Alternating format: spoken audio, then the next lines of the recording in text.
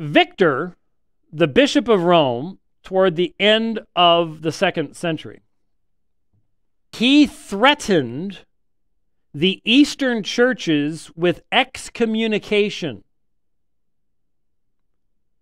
He threatened to divide the church between East and West and excommunicate the Eastern churches unless they bowed to the Western method of determining the date of the celebration of Easter.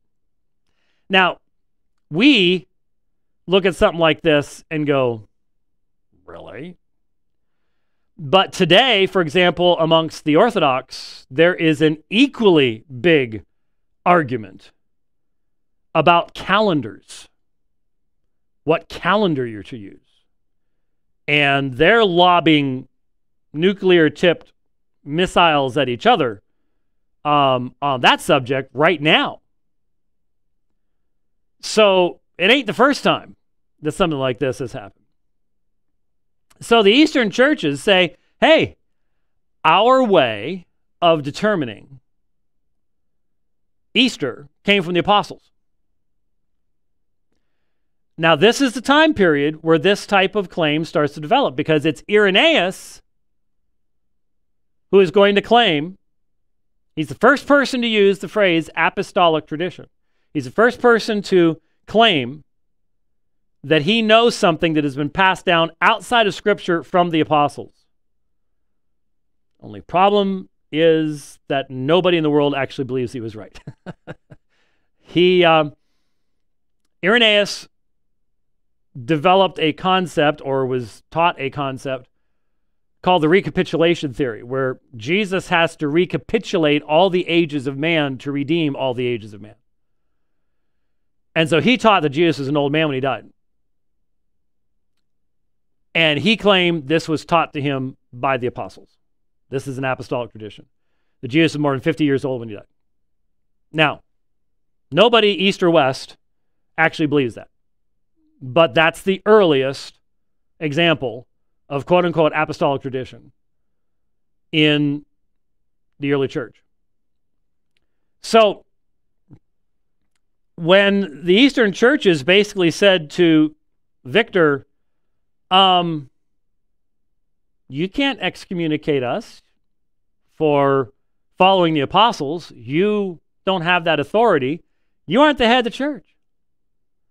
Now, Irenaeus, who is the Bishop of Lyon, which is in the west, not in the east, writes to Victor. And in the name of the entire region of Gaul, he rebukes the rash actions of the Roman bishop and says, don't you remember what your predecessors did? And here's what Irenaeus wrote to Victor. For neither could Anicetus persuade Polycarp to forego the observance in his own way, inasmuch as these things had been always so observed by John, the disciple of our Lord, and by other apostles with whom he had been conversant. Nor, on the other hand, could Polycarp succeed in persuading Anicetus to keep the observance in his way, for he maintained that he was bound to adhere to the usage of the presbyters who preceded him. And in this state of affairs, they held fellowship with each other, and Anicetus conceded to Polycarp in the church the celebration of the Eucharist, by way of showing him respect, so that they parted in peace, one from the other, maintaining peace to the whole church, both those who did observe this custom and those who did not. And so Irenaeus says to Victor, cool your jets, dude. Polycarp and Anicetus managed to maintain fellowship. What's gotten under your saddle is basically what he says.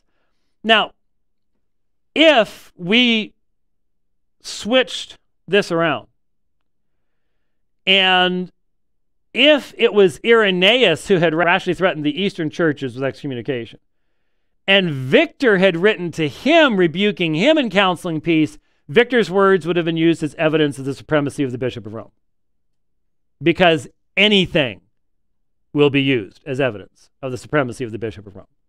That's all there is to it. But what you have is the reverse. And so Victor does not follow through with this because he is rebuked for so doing, as was appropriate to do, because no one had yet come up with the idea that the Bishop of Rome was the final authority in all things. One other thing about Irenaeus, and then we'll wrap up. When Irenaeus says that tradition is necessary for a proper understanding of God's truth, what did he mean? Did he mean some unwritten body of revelation that no one can show us in ancient church history anywhere? No.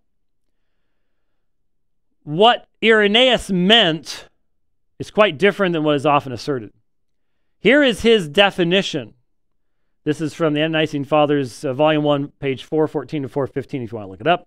Here is the tradition that Irenaeus said was necessary to properly interpret Scripture. Listen. These have all declared to us that there is one God, creator of heaven and earth, announced by the law and the prophets, and one Christ, the Son of God. If anyone do not agree to these truths, he despises the companions of the Lord. Nay, more, he despises Christ himself, the Lord. Yea, he despises the Father also, and stands self-condemned, resisting and opposing his own salvation, as is the case with all heretics. There it is. And what is it? Foundational, one God, creator of heaven and earth. Why is that so important? Because that's the very thing the Gnostics denied. Very thing the Gnostics denied. Now, does the Scripture teach there is one God, creator of heaven and earth? Is this some new revelation that exists outside of Scripture? No, it's an ordering principle. It's a foundational reality of what is already taught in Scripture. That if you reject it, you end up, well, not only with the wacky interpretations of the Valentinian Gnostics, the regular Gnostics, the Manichaeans, but Joseph Smith as well. You have to start where the Bible starts. And if you don't, you're going to end up turning it into a mishmash. So there you go. That was the actual tradition that Irenaeus is making reference to.